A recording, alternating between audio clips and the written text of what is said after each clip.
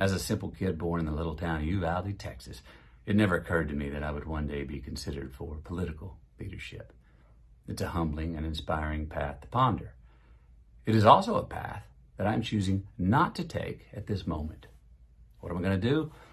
I'm going to continue to work and invest the bounty I have by supporting entrepreneurs, businesses, and foundations that I believe are leaders, establishments that I believe are creating pathways for people to succeed in life, organizations that have a mission to serve and build trust while also generating prosperity.